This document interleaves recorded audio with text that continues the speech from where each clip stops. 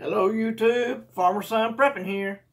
I want to give y'all a little secret as to know when to really prepare for severe weather. Listen. Information originates from the National Weather Service Forecast Office located at the Shelby County Airport in Calera. The current time is 10:23 a.m. Central Standard Time. These are the 10 a.m. observations for the local area on Wednesday, December 29th. Okay, we're not quite there yet. But what I'm getting at here, there's a special statement in here that is aimed at emergency management personnel. This is a very important statement to listen for when you're listening to your weather forecast. 9.94 inches in rising.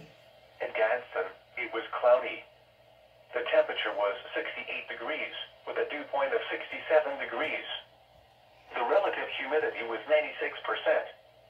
The wind was south at 7 miles an hour.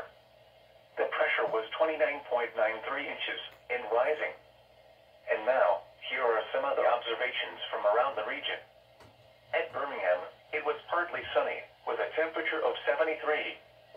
It was cloudy with a temperature of 64 at Decatur, 72 at the Shelby County Airport, and 73 at Montgomery. At Auburn, rain and fog were reported with a temperature of 65. At Atlanta, rain and fog. Very, very warm conditions for a late December day here in Alabama. So, we have storms in the forecast, which is why I'm listening to this. This weather outlook for the counties served by the National Weather Service Here we go. in Birmingham. This is the severe weather outlook. Through tonight. Strong to severe thunderstorms are possible across central Alabama this afternoon and into tonight, mainly for areas north of I-85. Damaging wind gusts are the primary threat, though a tornado is also possible. And now the extended outlook for the period Thursday through Tuesday. Strong to severe thunderstorms may continue across the southern counties into Thursday afternoon, with damaging winds the main threat. Strong to severe thunderstorms are also possible across central Alabama Saturday afternoon and evening. Damaging winds are the primary threat, though a tornado is also possible. In addition, locally heavy rainfall could occur which may lead to flash flooding of low-lying, poor drainage, or urban areas. Spotter information statement. Activation of storm spotters and emergency management may be needed Wednesday afternoon through Thursday, as well as on Saturday afternoon and evening. That's the part I wanted you to hear. The spotter information statement. That is always attached to the severe weather outlook on that portion of your recording. And this is like a recording. They renew it every hour. So the spotter information statement, first of all, a spotter is a storm spotter.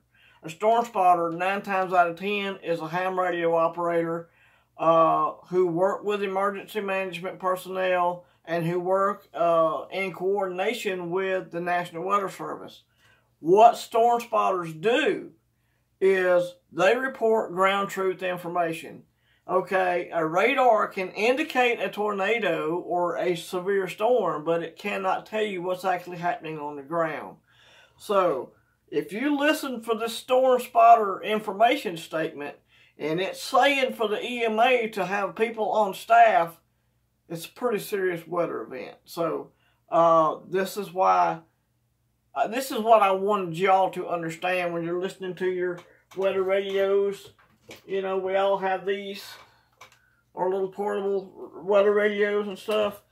This is what you really need to pay attention to as part of the severe weather outlook on your NOAA forecast. So if you hear the spotter information statement and they're telling people, they're saying that emergency management and personnel may be needed Wednesday, that's today, okay, for this video, and Saturday. So you're talking about some pretty significant weather coming in.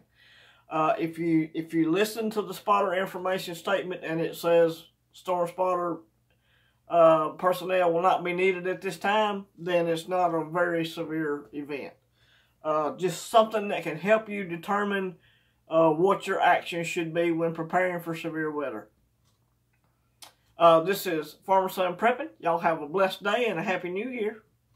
God bless you. Stay safe. I'm going to try to do that myself today. Trying to turn it off. Come on now. Let me get Bubba.